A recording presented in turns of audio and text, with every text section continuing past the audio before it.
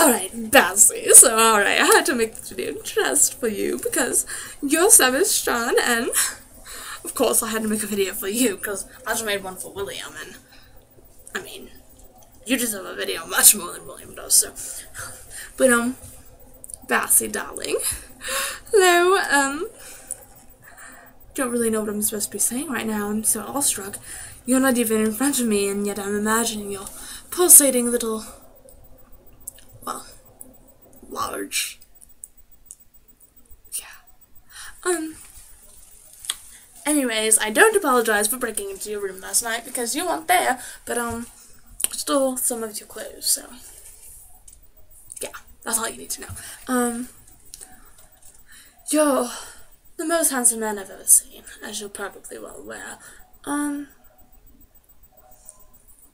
You're just amazing, and one day I'm going to bear your children, just you see. See how Phantom Hive, step aside, because no one fucks with Grell subject. I just hit a cuss word. That's so unladylike of me. I need to watch my foul mouth. But I am a beautiful fair maiden, and you know what?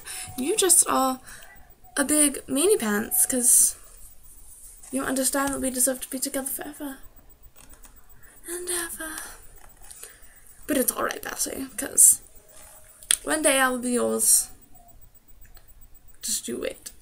No one can resist the urges of Grell Sutcliffe. But, yes, I thought I'd say a brief hello.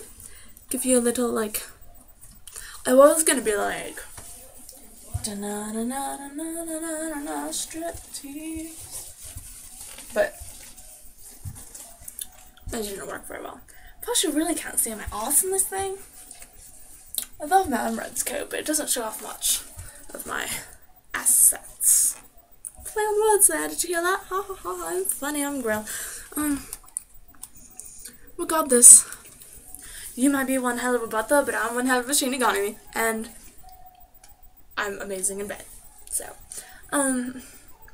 yes, Sebastian, look for me because I'm sure we're gonna be outside of your window sometime tonight. I'm supposed to be working all day finding people to kill, but you're more worth it, so you get kisses. Alright, Bassy, I'll be waiting.